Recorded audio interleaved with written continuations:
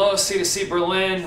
I'm Kenny Foster. Man, this has been a great week. Thank you so much for coming out en masse and supporting country music. See you rusted at 85 cab.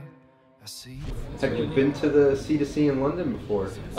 No, I've not, and this is my first year, so I'm doing a double whammy. Yeah. This month, yeah. And you're hitting the ground running. We love the music that you've been singing out here for us. Thank you, man. It's fantastic.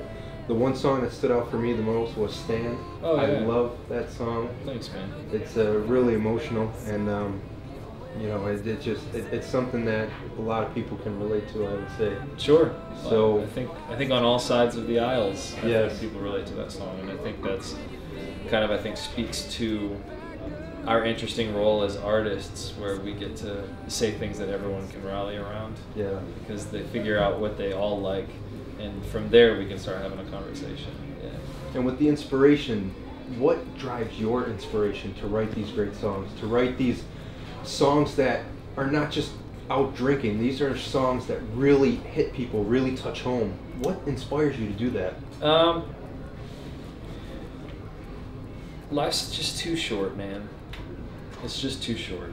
And I love having a good time, and sometimes you need a good time to forget.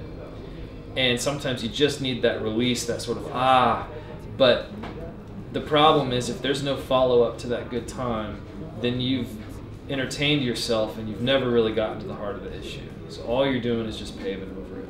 And I want to get to the heart that matters. It's the heart that matters more. And I want to wrestle with these things that all of us as humans go through. And it's just as much for me as it is for my audience. It's just as much. Listen, man, we're all in this together.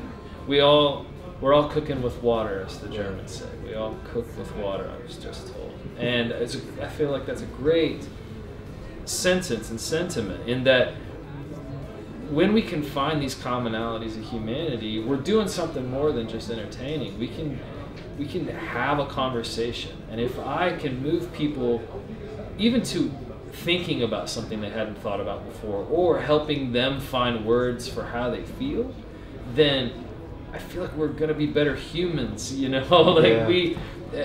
I'm not as interested in fans as I am in friends, and when people relate to what I'm doing, then we've just become part of this family, right? This human family. And to find out that there were some country music fans around here blew my mind, man. It was, but it comes as no surprise either, right? When you find a good-hearted community of people, I mean, of course they're gonna like good music.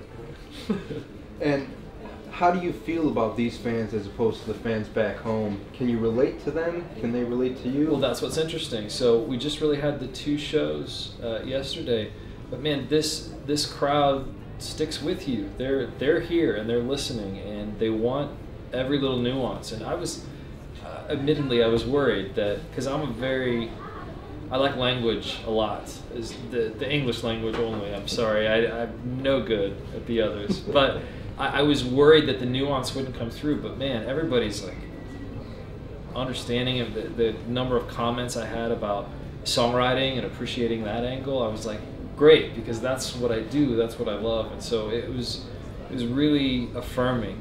Yeah. It was really cool. And they're a little shy, which I think is really nice. Yeah, they're shy to speak English. It's always like that. But they're so good at it. Yeah. Like everyone's like, I'm sorry, my English no good. And I was like, it beats the hell out of my German, I promise. Exactly.